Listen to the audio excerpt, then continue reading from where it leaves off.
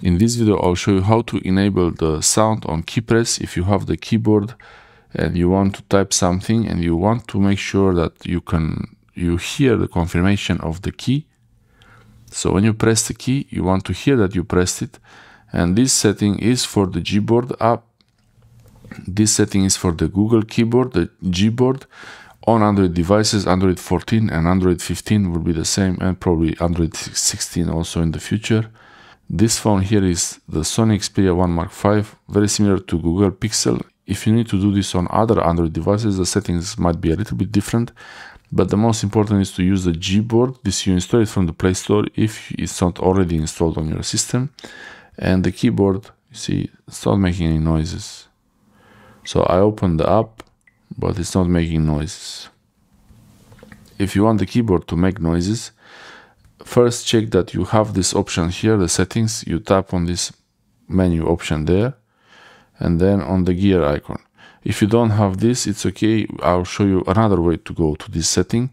Open the settings app, and in the settings app, scroll all the way down to system, tap on system, and then go to keyboard. On keyboard, on-screen keyboard, press on screen keyboard, and here you should have Gboard. If you don't have the Gboard keyboard, let me know in the comment section below. I'll show you how to switch to the Gboard keyboard, because you can change keyboards on your Android phone. I tap on settings for Gboard, and now I have all the preferences for Gboard here. On this page here, I go to preferences. And on the preferences, you can have a lot of options here, but what we're looking for now is sound on key press to confirm that you pressed the key. So sound on key press, and you can also get haptic feedback on key press. And you can change, for example, setting like this, 15 milliseconds. So it will vibrate a little bit when pressing a key. So now I don't need to save anything, just go back. I wanted to show you how to get to this setting from the actual keyboard. So I have the keyboard open here. This is the keyboard, and on this menu, I tap on the menu. I don't know if you heard the noise, but already it's there. And there is this gear icon here. You see it?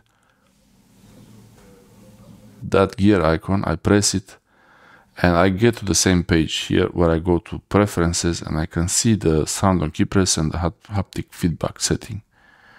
So this is easier, it's a shortcut to this setting. And now when I type, it's working. The space also sounds a little bit different than the other keys.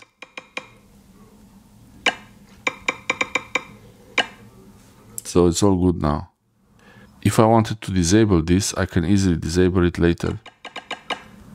You can go to this menu option here, then settings, preferences on the Gboard settings here, and then sound on key press, haptic feedback on key press. And now there's no noises. Thanks for watching.